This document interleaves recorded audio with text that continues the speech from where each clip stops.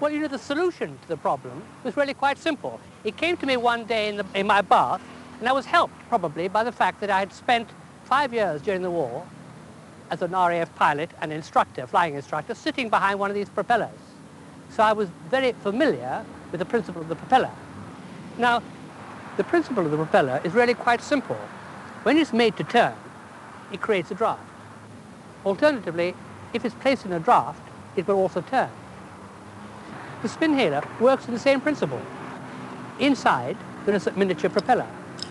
When the patient breathes in, it rotates and vibrates and releases the drug into the airstream, so that you get automatic coordination of the release of drug with the patient breathing in.